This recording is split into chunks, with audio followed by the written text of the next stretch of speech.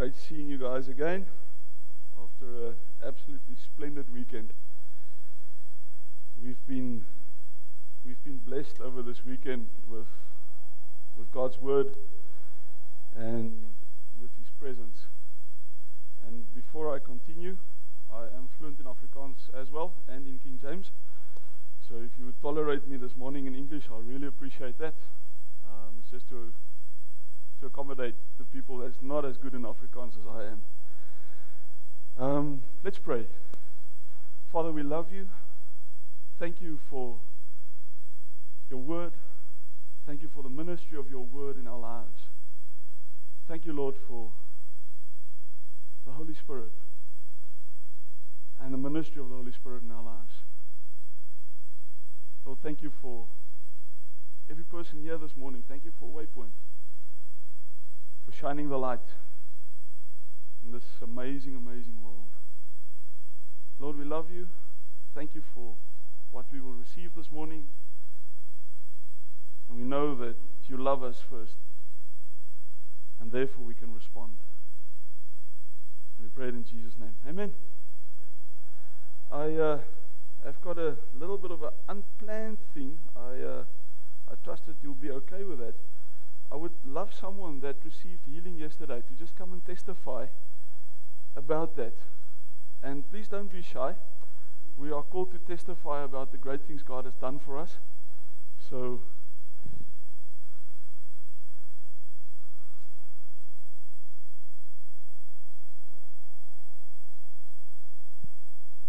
I prayed for boldness yesterday as well, I can remember. The people won't think that you are smarty pants. Please come. Are we going to do it like the Apollo? Oh, not. Marvelous. Thank you.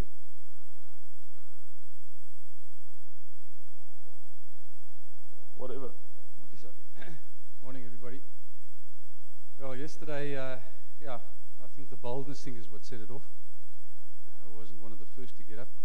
Pastor said something about a shoulder, and I looked around, and I think there was quite a couple of people with shoulder problems. I had a torn rotator cuff, which I tore about 4 years ago, and through the miracle of prayer yesterday, I was healed. I can do whatever I want with my shoulder. Thank God. Anyone else?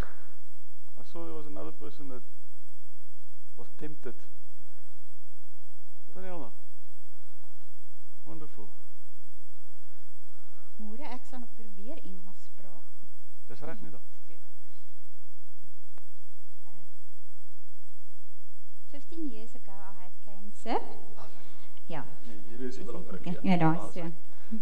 15 years ago I had cancer, and since then they removed my glands, and since then I was numb around here.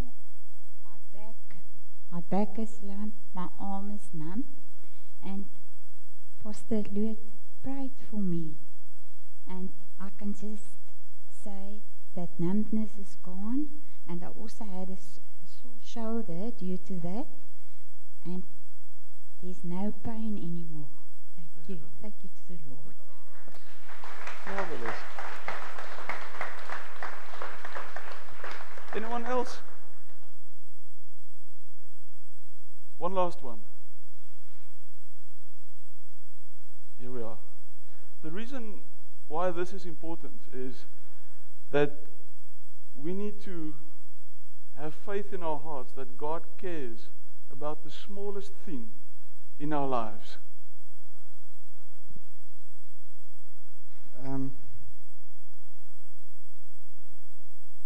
I can't say my back is totally healed, but I can tell you that it's on its way. And I can also tell you that I gave my life to the Lord Jesus Christ yesterday.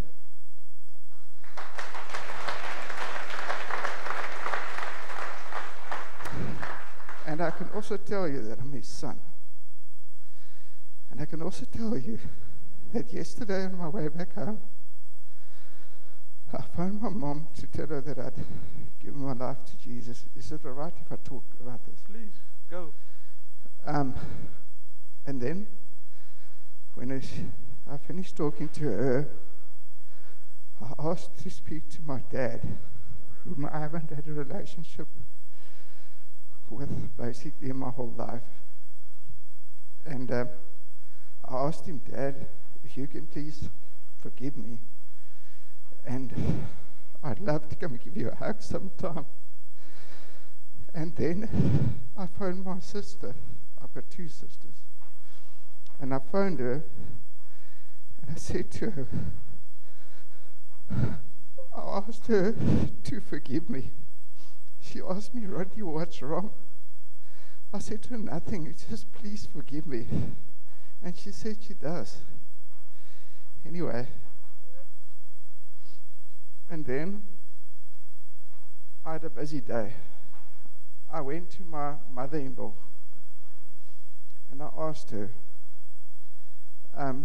now just I was to tell you a bit, I've been married on the 23rd, I will be married, because I'm going to confess this, I will be married and still married on the 23rd of December for 14 years. I've got 2 beautiful, beautiful children. I'm so blessed to have them. I went to my mother-in-law and I said to her, I've never ever hugged my mother-in-law.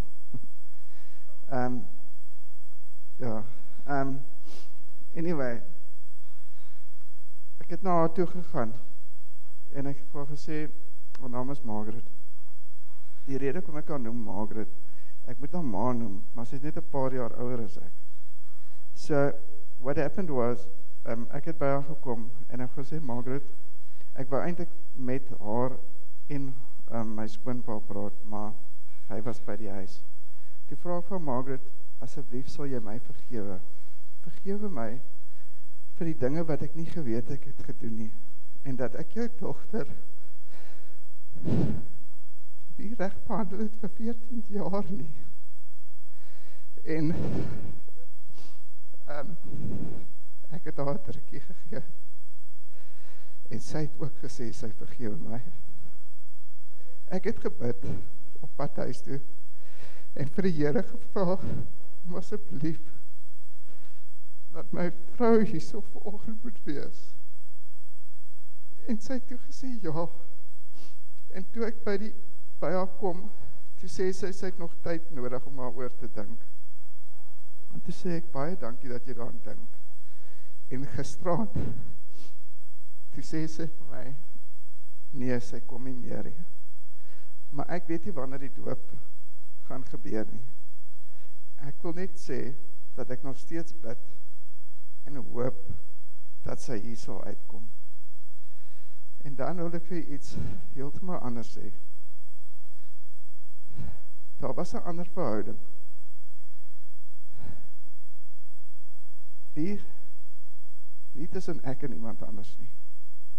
En ek het gister gevoel, ek het altyd gedink, die mense wat iemand gaan vra om verskoning, hoe kan ek sê, of hulle gaan vergewe, al is dit in 'n moord situasie. Ek kon dit nooit verstaan nie. Die storie het uitgekom 2 weke terug, of weer in die week eintlik, so my lewe is bietjie te mekaar op die oomblik. Maar ek wil vir daai persoon ook vra om my te vergewe. Dankie.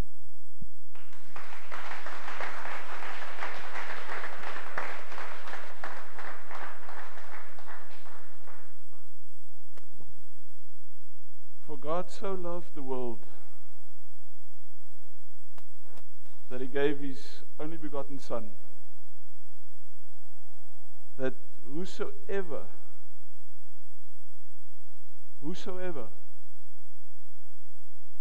if you were born under the bridge, whosoever, if your parents gave you up for adoption, whosoever, whether your teachers liked you, or whether your friends liked you, whosoever, whether you are Afrikaans, whether you are white, blue, pink, yellow, whosoever,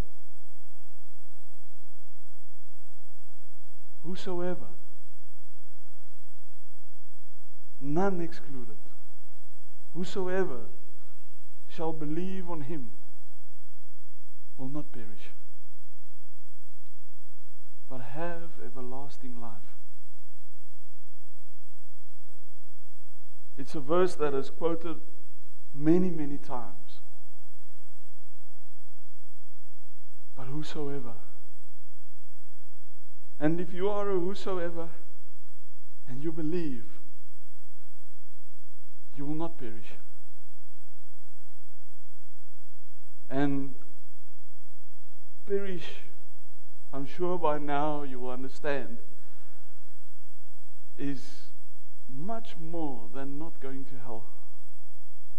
What happened yesterday with these people that came to speak to you about wasn't about heaven and hell. It was about a shoulder that hurt. It was about a migraine that ever so often came. It was about a relationship that had a coarseness in it. And yes, if you believe in Jesus and you make him the Lord of your life, you will not go to hell. But there's so much more. There's so much more that he wants to do for you. Whosoever. I oftentimes joke with a friend of mine that the gray that is busy getting into my lovely hair, it needs to go. And then she says, no, but it's beautiful. I say, no, but it's not. Because this looks like perish to me. Other people might think that it's whatever. Almost said sexy. I'm not fine. It's fine. But whosoever dares to believe God will not perish. Your back will be fine because the healing has started. And if you remain a whosoever, it will be sorted, it will be settled. Tomorrow morning the pain will be less than it was this morning, will be less than what it was yesterday. Because you are a whosoever. Whoever dares to believe God will not perish.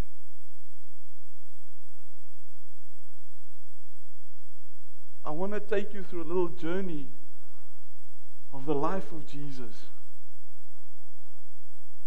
And the next scripture is in Luke 2 verse 52. It is an amazing, amazing scripture. It's very short. But it taught me so much about the love of God the Father for us. I was astounded. The verse says, and Jesus increased in wisdom and stature and in favor with God and man. All right. This is Jesus we are talking about. I grew up in a world where I was taught that Jesus, because he was God, had all wisdom from day one, had all grace from day one, had all knowledge from day one. But Jesus increased in favor with God.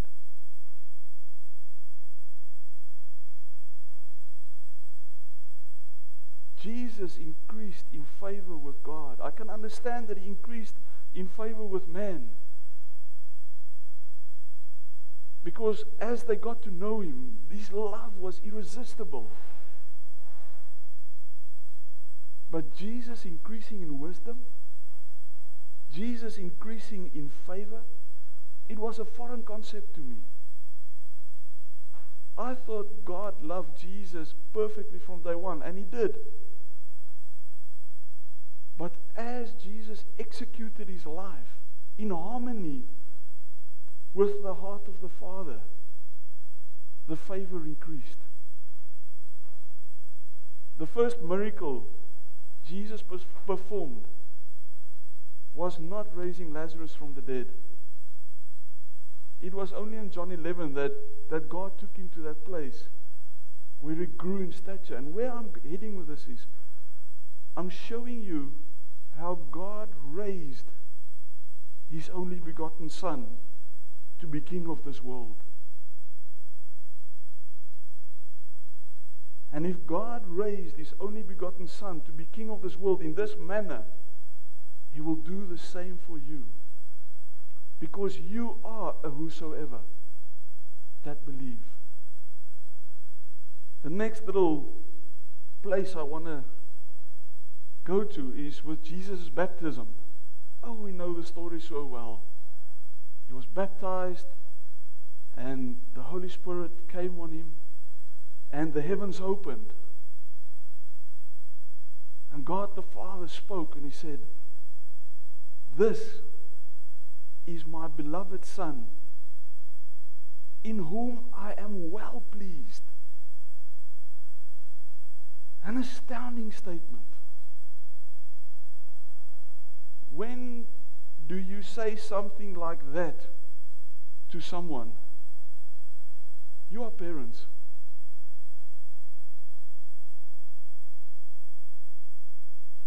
You're going to get a letter from the school any day now telling you whether this year was a success or not in the life of your child. And if it was a success, what are you going to say? "You are my beloved Son, in whom I am well pleased." What happened here? God the Father openly expressed appreciation for what Jesus accomplished. We think, we were raised that way, I think, that Jesus was an autopilot. He basically got into the Boeing and he landed. If that was the case, God the Father would never have been able to say this.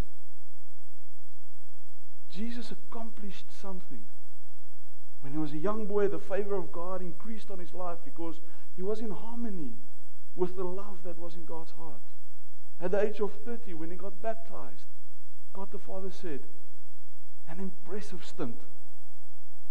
Impressive. I'm well pleased in you." And if God raised Jesus in that manner, He will help you. My son, when he was 1 year old, I asked him to do some algebra.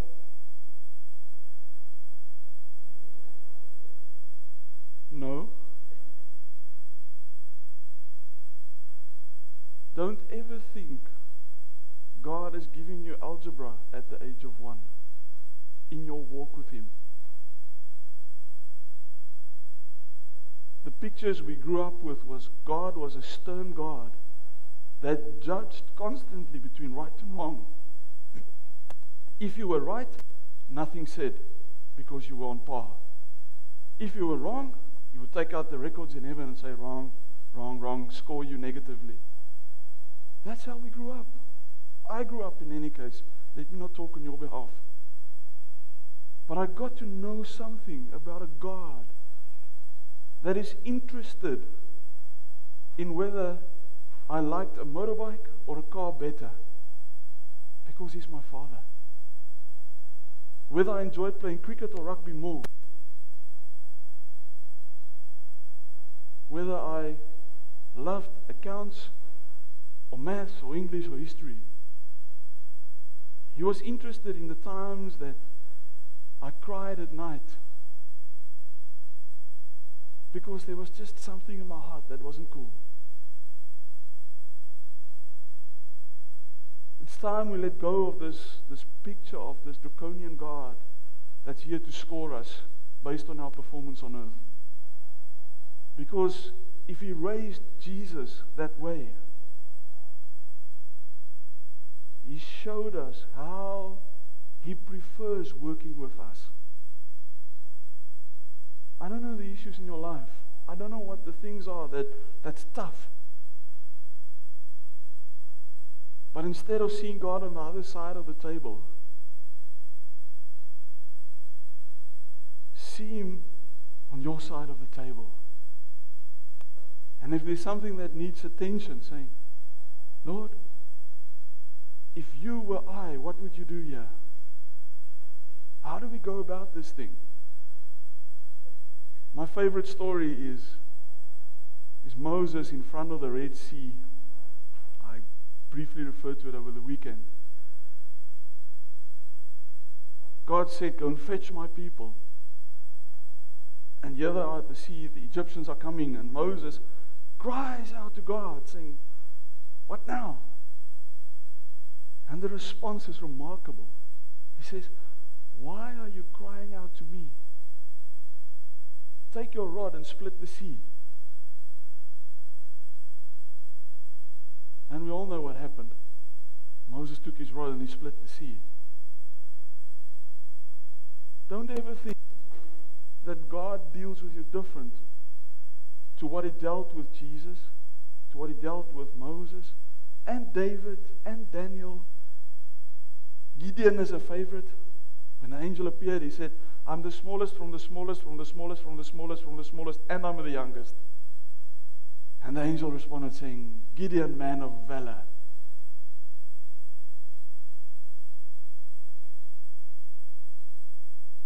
When God looks at you, he sees a child that he loves dearly.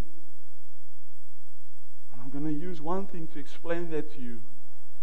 And if you don't believe me, you'll have to repent, because I'm a pastor.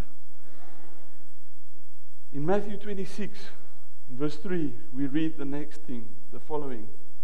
Jesus was busy praying before his crucifixion. He's in the garden, and the picture we get there is he's busy praying, and there's sweating blood. And this is what he prayed, and he said, and he went a little further, and he fell on his face, and he prayed, saying, oh my Father, if it is possible, let this cup pass from me. Nevertheless, not as I will, but as you will.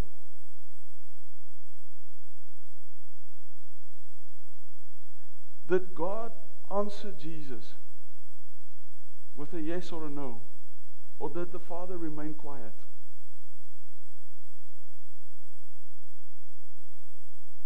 The reason why the Father did not respond was because he couldn't choose between you and Jesus.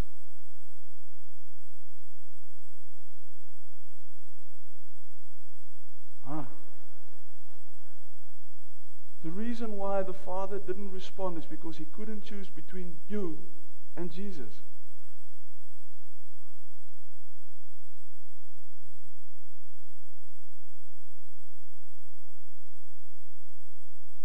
The reason why Jesus, after the third time, got up and he just went was because he couldn't choose between you and the Father.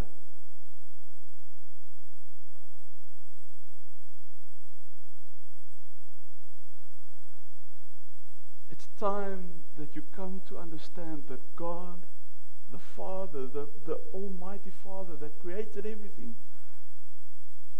loves you as much, with as much intimacy, intensity, and dearness as he loved Jesus.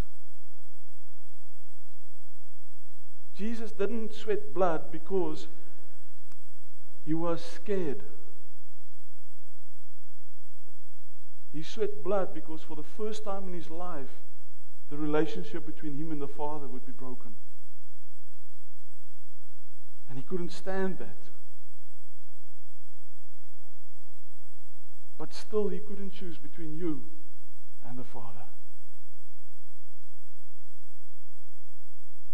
And every shoulder, and every knee, and every back is evidence of God's specific love for you.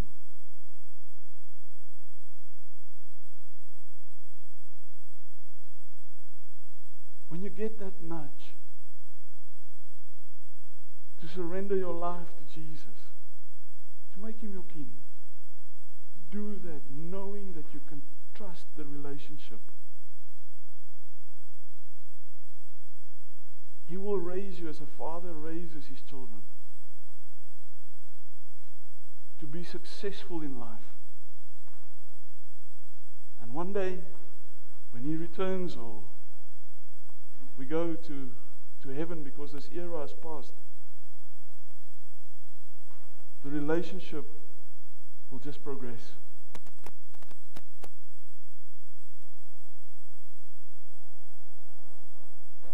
I want to pray for you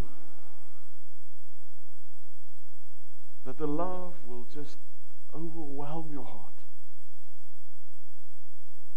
Father, you know every person by name. In your word you say that you have engrafted their names on the palms of your hand, not even the one, both.